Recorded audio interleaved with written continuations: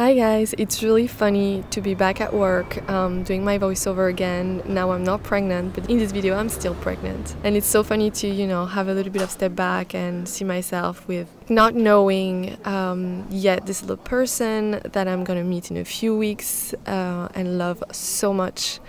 I had no idea of how much I would care and love beyond anything I could imagine, this little human. So it's really funny to see myself back then. And it feels like it was such a long time ago, and it's actually just a few weeks.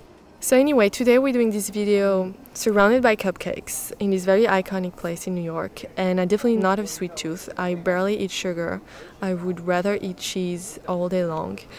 But during pregnancy I ate much more sugar than I used to, and I think it's because I have Steven DNA inside of me with this baby, and he is obsessed with sugar. Now that I'm not pregnant anymore, I'm back to my normal self and not really into sugar, so it's pretty funny to see how pregnancy is really gonna change what you like and don't like. Anyway, today I'm excited because I'm gonna show you my favorite color of my collection Au Naturelle. It's a coral color in the eyeshadows palette, but before that I'm gonna make sure I remove the shadows from my face. Remember I told you I had this little spot on my nose during pregnancy? I confirm to you that now that I'm not pregnant, it's gone. So it's really weird, pregnancy can, just bring little things on your skin and then you feel like it's gonna stay forever, and no, it's gone a few weeks later. I'm gonna apply concealer on my eyelid because this is perfect as a base, so it's gonna help the eyeshadows to stay longer, but also my eyelids are a bit darker.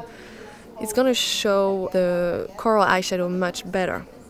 I don't really use base eyeshadow just because I think, you have enough with the concealer. I like to use one product in different ways. I don't like to have too many products. So for blush, I wanted to have two blush, one nude, one pink, and I'm gonna apply the nude more on the outside of my face so I can have the pink in the center of my face, because I feel like when you have pink on really the outside of the cheekbones, it looks like you've been punched.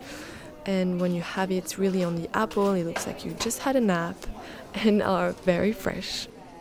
I decided to work with only cream blushes for this video because also during pregnancy my skin, I told you many times, was super dry, so that was definitely helping. That's why I'm going to use also a cream highlighter to really make sure my skin is very, very, very dewy and have a very matte eyeshadow on my eyes.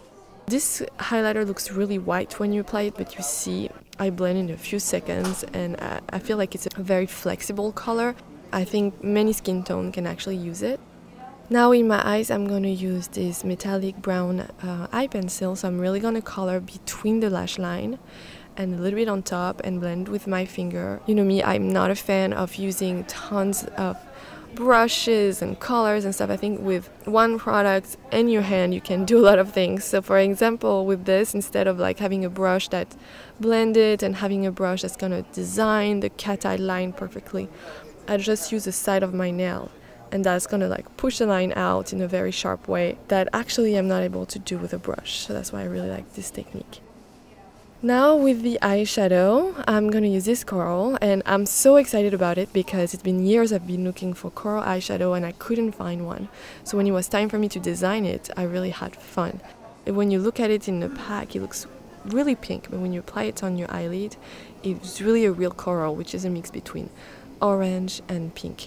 And in that store, I had a red light neon right in my face, so of course it's gonna look much more pink.